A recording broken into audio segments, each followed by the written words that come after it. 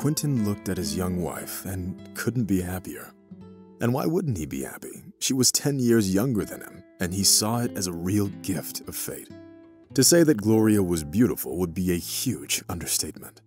A slender body, long wavy locks cascading down her shoulders. And of course, those huge blue eyes, one could get lost. Visits to the tanning salon and beauty salons, all of it just emphasized Gloria's innate beauty. Envious people often said that it wasn't hard to take care of one's appearance when they were married to a wealthy man like Quentin. But Gloria would just coyly smile in response and speak of the genuine feelings she had for her husband. Before meeting her, Quentin was a widower who lost his wife in a car accident. It happened 4 years ago. Back then, the businessman thought that he would never be able to love anyone else. But time passed, and living as a lonely widower was incredibly hard for Quentin. The situation was further complicated by the fact that the businessman had to raise his 5-year-old daughter, Jessica, on his own. Back then, most of the people in Quentin's life doubted that he would be able to find the strength to start over. But they were all wrong. To avoid falling into depression, Quentin focused on developing his business, in which he subsequently excelled. That was about the time Gloria came into his life. His business partner David repeatedly told Quentin, "If I were you, I wouldn't rush into marriage. Yes, she's beautiful as a goddess, but can she be a good wife and mother? And how will Jessica react to all this?" The businessman bit his lip. "What does Jessica have to do with this? I can't let a 5-year-old dictate my life." David shook his head. He was 7 years older than his partner and thus understood life much better than Quentin did. But despite David's best efforts, Quentin proposed to Gloria. Perhaps it was a mistake, but the businessman didn't think so. He was confident that he had found the love of his life. They had a grand wedding at the city's finest restaurant. Tables were overflowing with various dishes. There was live music, and the room was filled with celebrities from the world of show business. For Gloria, it felt like her life had turned into a fairy tale. The guests enjoyed themselves, continuously toasting to the newlyweds, while Quentin and Gloria posed for photographers, collecting materials for famous fashion magazines. Only one person felt uncomfortable in the atmosphere of universal happiness and ostentatious luxury. And that person was 5-year-old Jessica, the groom's daughter. Being the groom's daughter, she suddenly found herself on the sidelines. Her dad wasn't by her side, and other people walked by indifferently, unwilling to tear their enthusiastic gazes away from the stage. At that moment, Jessica longed for parental affection and care more than ever. But Quentin had no time for her right now, as he was busy building his personal life. Having left Jessica in the care of a nanny, the businessman was enjoying the spotlight and couldn't be happier about the second chance life had given him. To be honest, Gloria didn't make a good impression on Jessica from the very beginning. Jessica herself couldn't explain why she felt such a strong aversion to her stepmother. Perhaps it was Gloria's excessive affection and fiend care. It's long been known that kiddos have sensitive souls and immediately sense falsehood, and therefore withdraw into themselves, stubbornly refusing to engage. And so it happened with Jessica. She saw something in Gloria that made her uneasy and cautious about this woman, who she felt was cold as ice. Of course, Gloria understood what was going on and would have gladly let the girl know what she thought of her, thus putting her in her place. However, the young woman was smart and cunning, so she decided not to rush things and wait for her moment. Quentin, in turn, had no idea that his daughter disliked her stepmother and didn't want to be left alone with her. In fact, it suited Gloria just fine. She never loved children, whether they were her own or someone else's. She believed that only people who had already given up on their personal life and plunged headfirst into family life could want to have children. Gloria wasn't rushing to become a housewife, so when Quentin raised the topic of children, her reaction was very sharp. "Why would I want any of that, darling? I'm not ready to exchange my comfortable life for diapers and sleepless nights."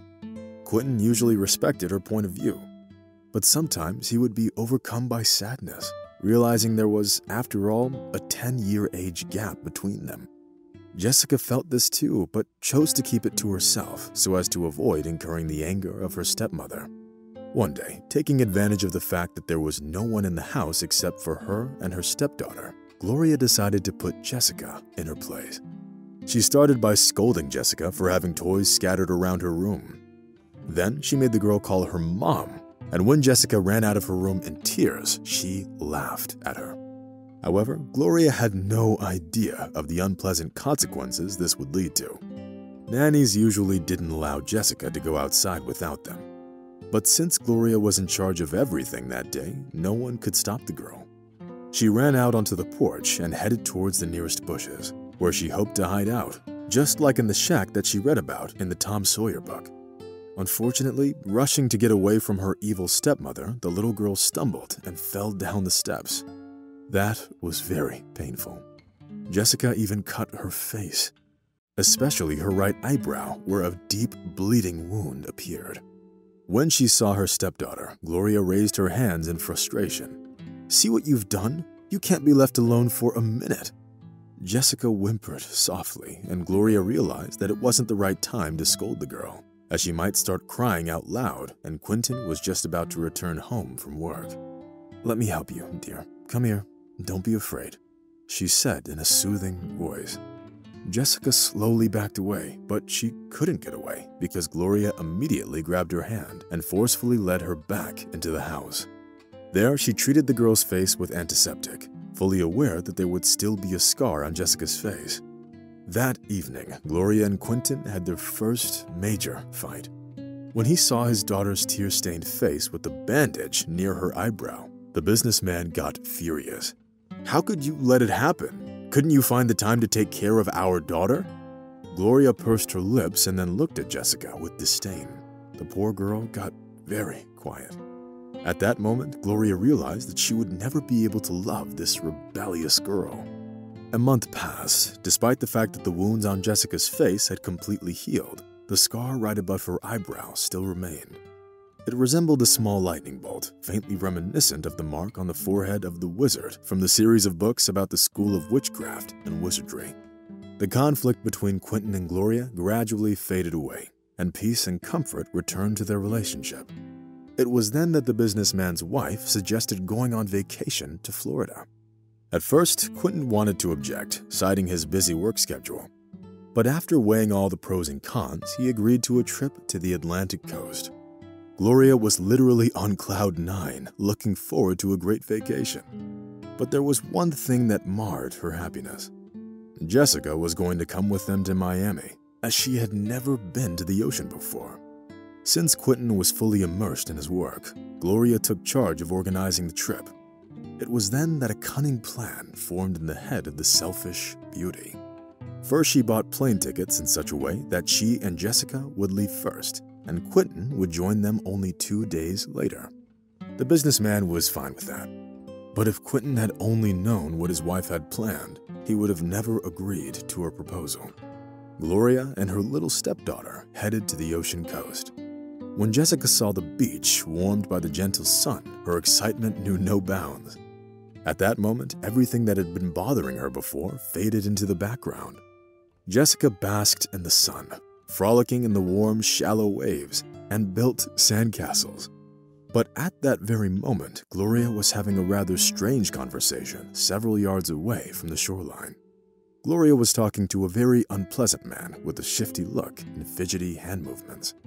The topic of their conversation was unpleasant for both of them, as evidenced by the man's doubtful expression. "Don't worry, I'll tell her that you're her father's driver. You'll take her as far away as possible and then leave her with your relatives, okay? Don't worry about the money.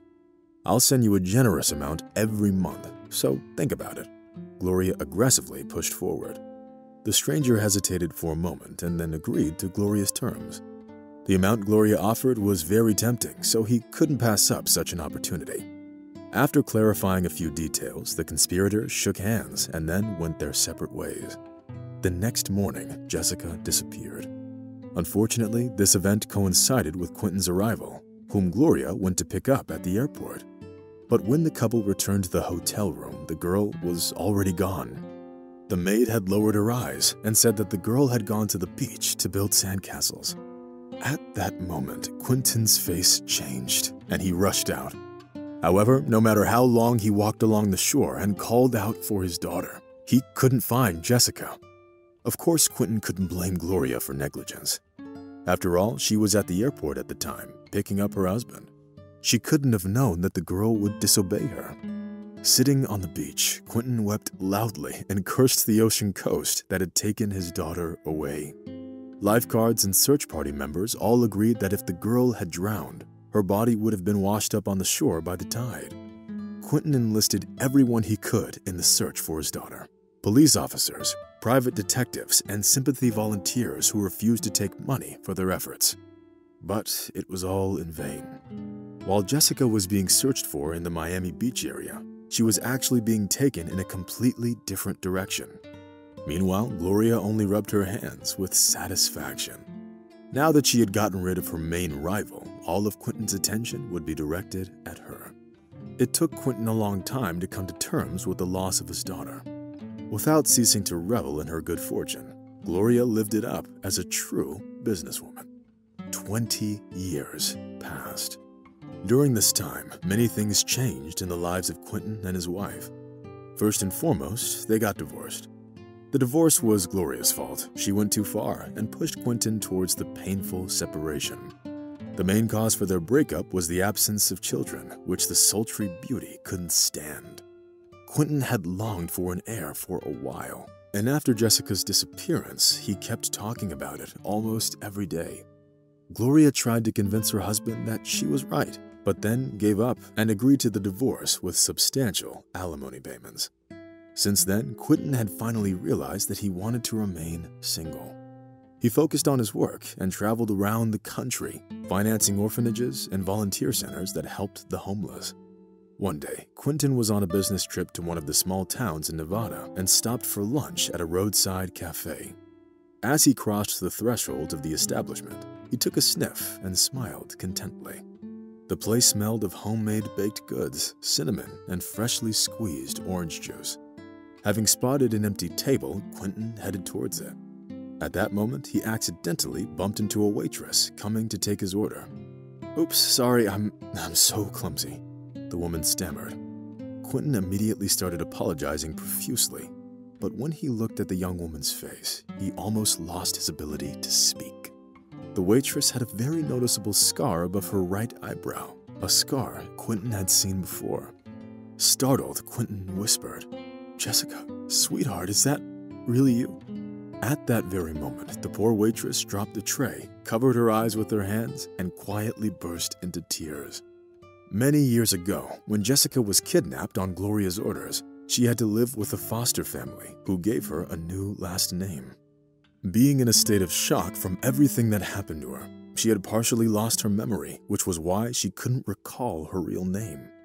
For over 20 years, Jessica lived in another family, completely unaware that she had a biological father who was a businessman. And only now, when by the will of fate, the two of them came face to face at the cafe, Jessica remembered everything.